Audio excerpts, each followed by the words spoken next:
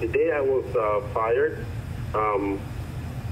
he mentioned some stuff on the interview where I believe it's totally not true.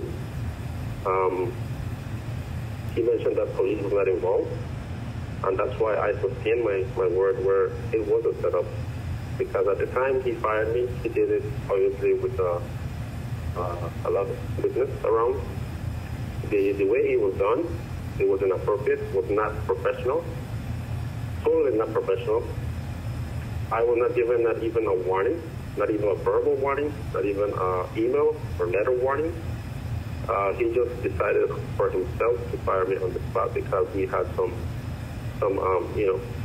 not in agreement for a couple points where he's stating that that's the major issue. Everything was working fine. Everything was going great. It's just that supposedly because of a budget, which I was able to manage, and the day he fired me on the spot, the budget was approved by the stakeholders. Mm-hmm. And even so, the stakeholders didn't know I was fired on the spot.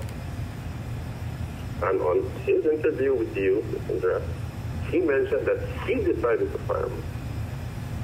So this situation became personal. On my end, obviously, I was shocked.